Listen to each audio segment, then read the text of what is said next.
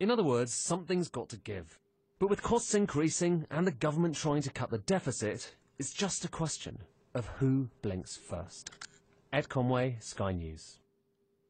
Well, Dr. Howard Freeman is in our central London studio. He's clinical director of NHS Partners Network, which represents independent providers of NHS clinical services. Members include both for-profit and not-for-profit sectors and include large international hospital groups and small specialist providers. So, Dr. Freeman, how do independent providers fit into the NHS? What are the kind of services that they provide?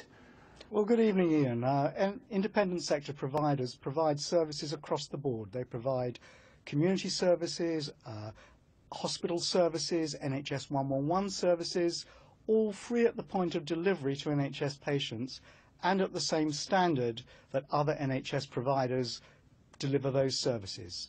Last year, 10 million NHS patients were treated in independent sector providers. 500,000 surgical interventions were done across 2,000 sites, and that cost about 6.8% of the total NHS budget that we saw just before.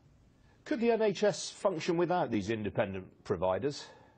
Well, we add capacity to the NHS, and right from 1948, the NHS has worked as a partnership of NHS-owned providers and independent sector providers. If we think about dentists, pharmacists, hospices, they've always been there in the NHS. And certainly when the acute sector is under as much pressure as it is now, I think it's unlikely that the NHS could provide services to patients with waiting times, even as they are now, without the support of the independent sector. Now, one of the big complaints that we frequently hear, particularly from the unions and the Labour Party, is that these independent providers are somehow in competition with the NHS. Is that actually true?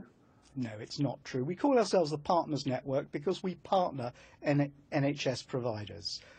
The NHS just does not have the capacity to deliver all of the work that it needs to do in NHS-owned providers. And so it has to deliver some of that work in non-NHS owned providers in the independent sector. And indeed, we take pressure off the sector. We innovate for the sector.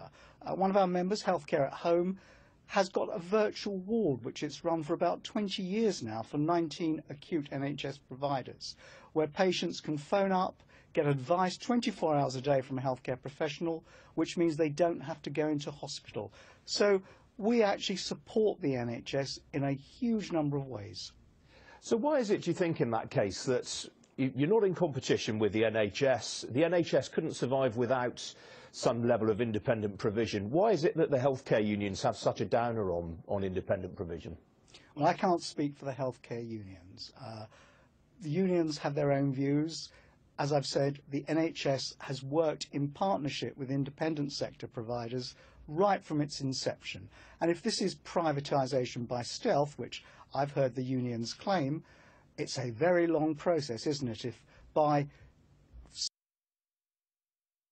years after the NHS started, we're still only at 6.8% of the budget. It's going to take several lifetimes if it is privatisation by stealth. Well, surely one of the problems is that whilst government spending is roughly in line with advanced country averages, it's the amount of spending by private households on healthcare that's way below the international average. Is that something that we need to think about, more households stumping up more money for themselves? Well, I think that's a big political issue, isn't it? That's something that we as a country have to debate, and it's something that the government or the opposition parties have to think about.